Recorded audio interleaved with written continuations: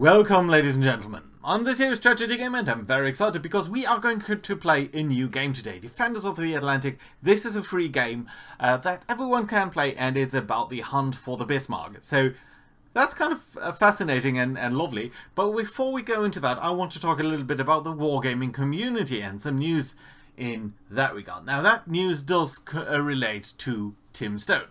Tim Stone might be known to some of you. To those who don't know him, he's a journalist who's been writing about strategic wargaming and this sort of simulation-based wargaming that we do love on this channel, and that I personally do love quite a bit.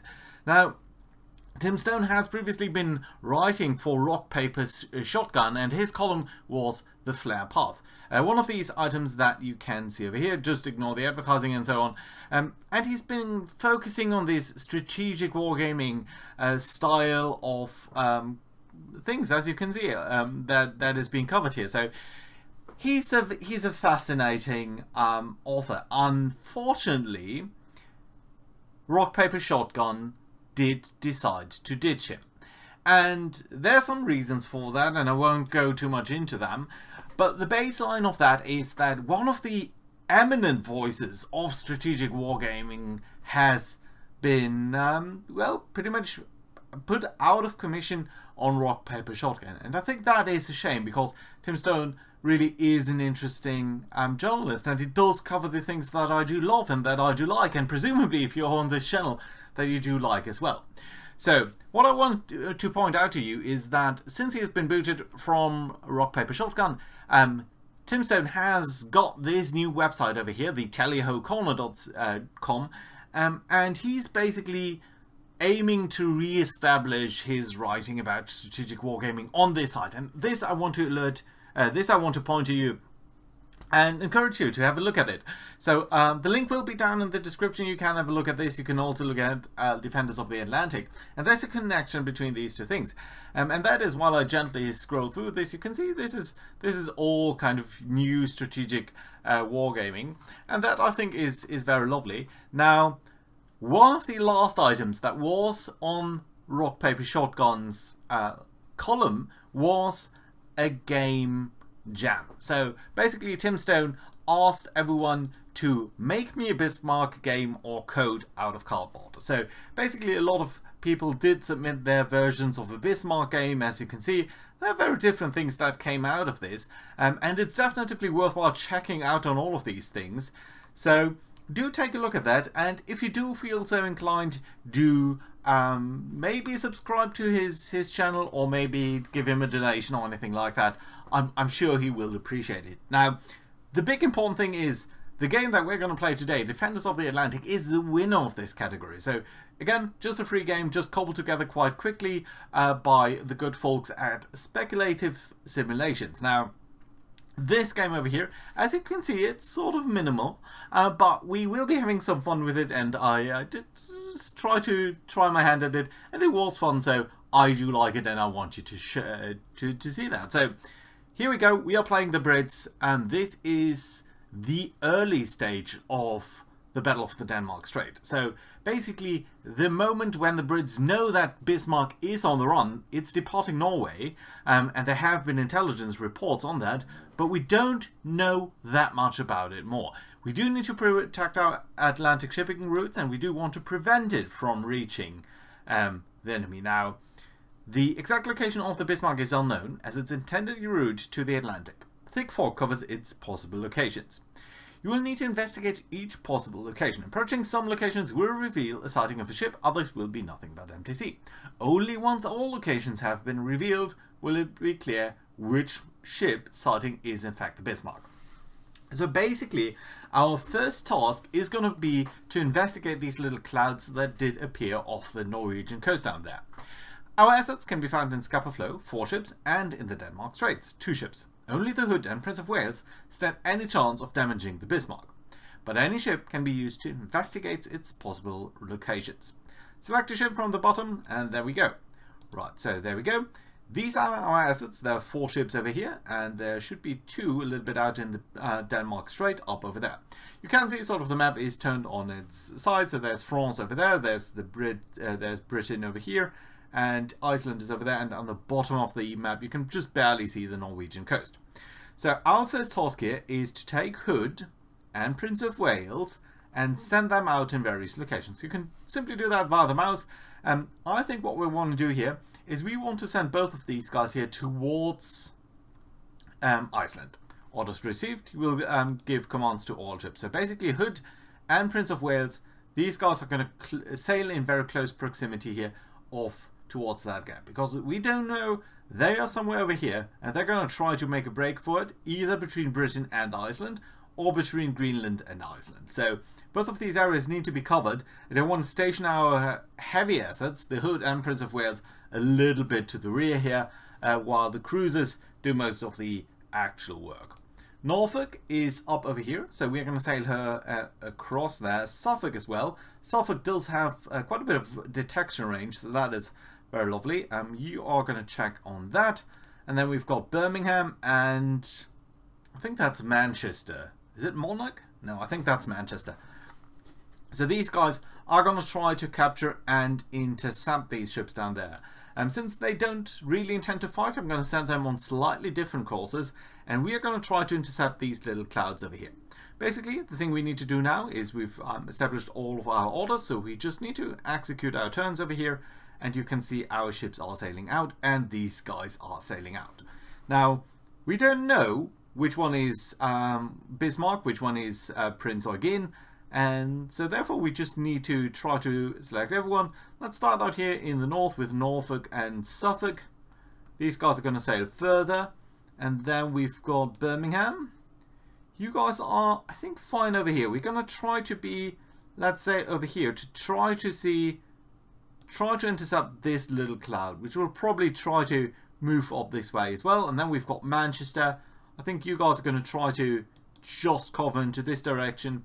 And then we've got Prince of Wales and Hood, which are going to sail further towards Iceland. There we go. Let's see, that should be in spotting range here. Oh, unless it's sailing too far. And it seems like it was sailing too far there. So that's unfortunate. Right, let's send Birmingham into this direction. Manchester, you guys can probably sail over here. It's very, very unfortunate that Manchester and... Okay, you know what? We're going to keep the Hood slightly to the rear here, simply so that we definitively can cover this cloud here. That should be okay though. And then we've got Norfolk. You guys are going to cover down there, and basically we're going to try to desperately cover these areas here. So I think we've covered an empty hex here, but there seems to be a ship over there. So that is definitively something that we would want to continue to track. We definitely also want to check out these guys down here. So let's continue to sail into these general directions here. And Hood, on the other hand, does seem to have caught something, because I think this is an enemy ship here. And previously I hadn't really had the issue, but it seems like you can't quite find an enemy unless you, or it doesn't give you a notification about the enemy unless there's something about with that. Okay, Birmingham, you guys are going to cover that, and then let's see. Yeah, there is a ship over there. We just don't need to, we don't know what it is yet. Okay, so there are MTCs over here, but there are some uncovered areas over here still. So I think Norfolk can pretty much stay where you are, because I'm thinking that these guys will probably sail into this direction here. And Suffolk, you guys are going to just sort of stay where you are as well, hoping that these guys will sail into you. Birmingham, you guys are going to cover over there, and then Manchester, you guys are going to join the chase over there. And Hood and Prince of Wales, you guys can sort of fan out into this direction, cover that as well. Okay, let's execute our turns here. See what we're going to spot over here. Okay, Bismarck sighted. Right, you've found the Bismarck. Now you must ensure that it does not reach the Atlantic. Top map edge. Before the timer for the arrival of the home fleet runs down. Attacks on the Bismarck will halve its speed on the next turn. In addition, damage from strong attacks may permanently reduce its speed or reduce its combat effectiveness. Take care not to lose sight of your target. If the Bismarck does end its turn outside of the view range of one of your ships, it will be lost in fog of war again, and your hunt will resume.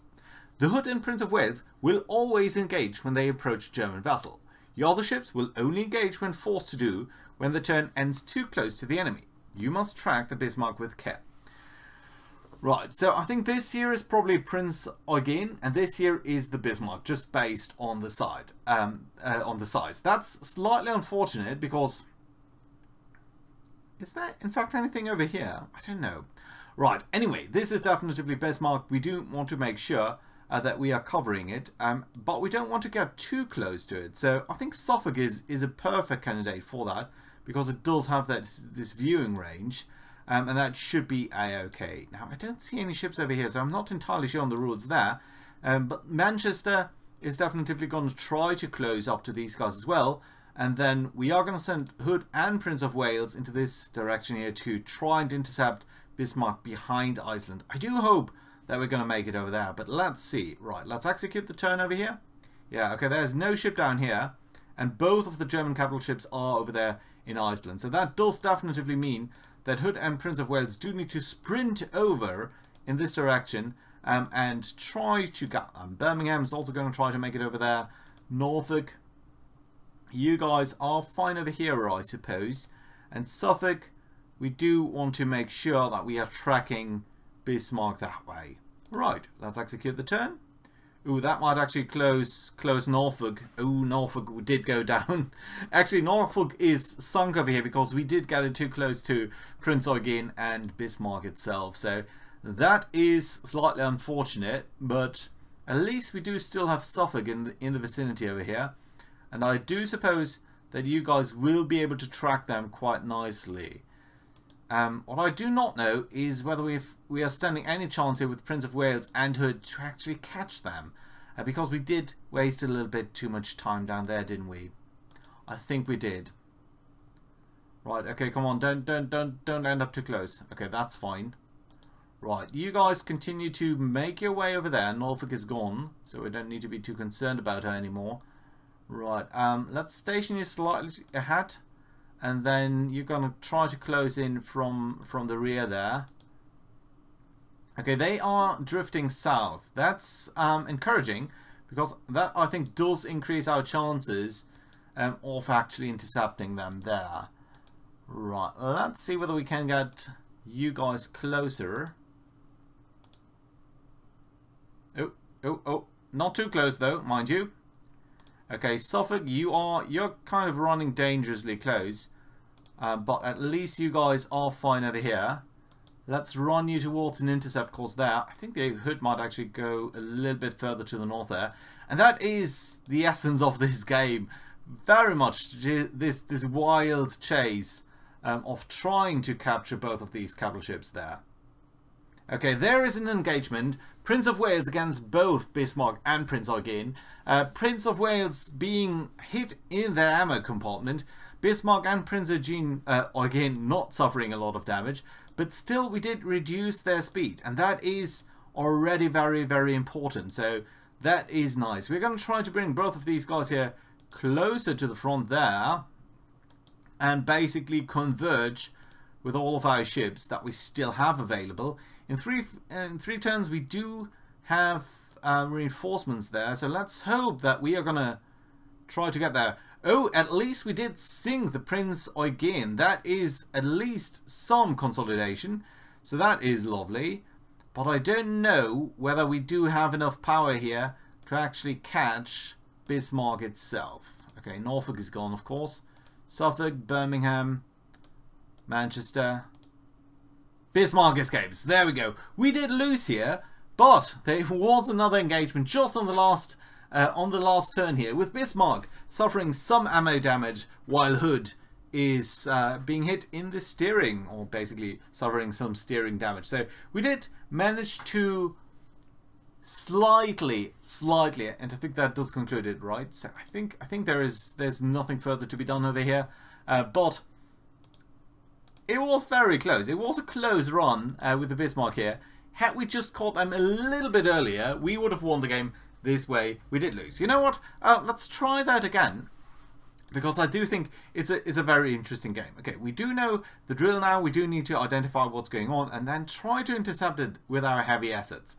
So again, I want to send out Hood and Prince of Wales And I think we want to place them directly behind Iceland anyway, simply because I don't know whether they're going north or south, but either way it probably is impossible for us to intercept them earlier than that. Suffolk with its excellent radar going there.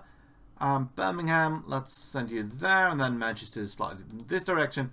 There we go. So basically our cruisers are going to try to identify what is what here, and that should be okay. Right, Birmingham, you guys sail over there. You guys can try to stay, I think, over here. Should be alright. Maybe we're going to find them there. Hood and Prince of Wales, of course. Did I send Hood? Did I send Prince of Wales? Not sure I did. Right, Suffolk, Norfolk, there we go. Do we spot them down there? Oh yeah, we did at least spot something down there, so that's good to see. Right, let's send you over here. Birmingham, you guys are going to try to cover this area too. You guys are going to go over here. And maybe we are going to have more luck this time around. Right, and then Norfolk, Suffolk. There we go. Do we find them? Unknown ship. Okay, there is some type of unknown ship down there. And I'm not even sure whether this is randomized or not. Okay, heavy assets are going to go there. You guys are going to follow this ship. And you guys are going to try to follow there. Let's execute here. It doesn't look like it could be the Bismarck. Okay, that's Suffolk, Norfolk. You're going to go there. Birmingham, you guys are going to try to follow there. You guys are going to come over here, and then again the heavy acids are going to sail to the west of Iceland. Okay, the Bismarck is again trying to scout out this way, but at least I do think we have a better chance of intercepting them this time. Right, you guys, Norfolk, let's try to maintain some distance here with them. I'm not sure that is really going to work, but we are certainly going to try. Very similar pattern this time as last time. Yeah, but at least this time Norfolk didn't blow up immediately, so that's good to see. You know what? I think Suffolk can stay behind a little bit more. And Hood and Prince of Wales, you get closer. And then Birmingham is sort of trailing the pack there. Norfolk again being a little bit close, but Suffolk I think is doing fine. Can we send you over there? Yeah, we can. Manchester trailing a little bit as well. Birmingham coming up there. Hood and Prince of Wales coming over here. Right, there we go. Execute. Okay, at least I think we are in a better position here. So let's send up our heavy assets.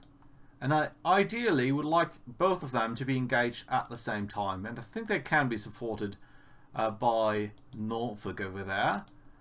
Although some of our other assets here are trailing, certainly. Right, this is definitely gonna end up in an engagement with Hood being damaged in steering and engine, so she's gonna have some trouble. Unfortunately, Bismarck and Prince Eugen escaping, Prince Eugen escaping pretty much unhindered here. Nevertheless, let's try to cover their path sort of this way. Manchester going there. Which have I not? Norfolk? Yeah, no, I did use Suffolk. I didn't use Suffolk. Okay, let's try to engage with you as well. Simply keep on piling onto them to reduce their speed and effectiveness.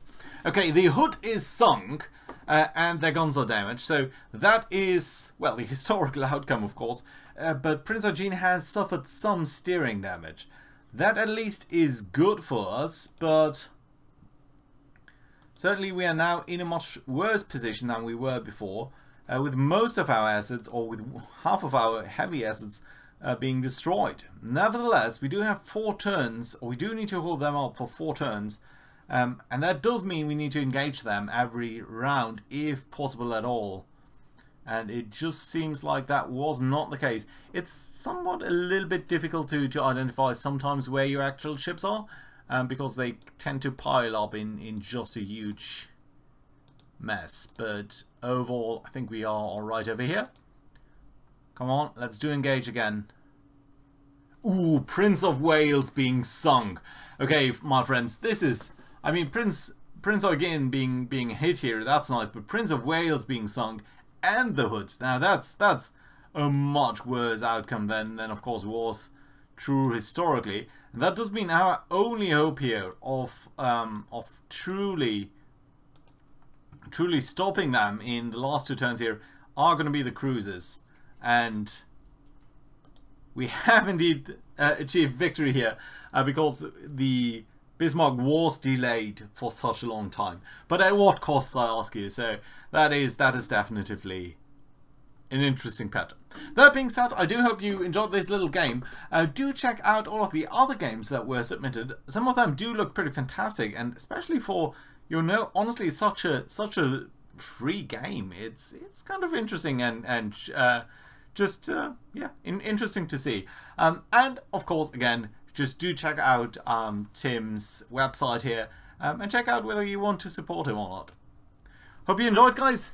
Happy New Year, and I do look forward to covering quite a bit of war games with you guys. Bye bye.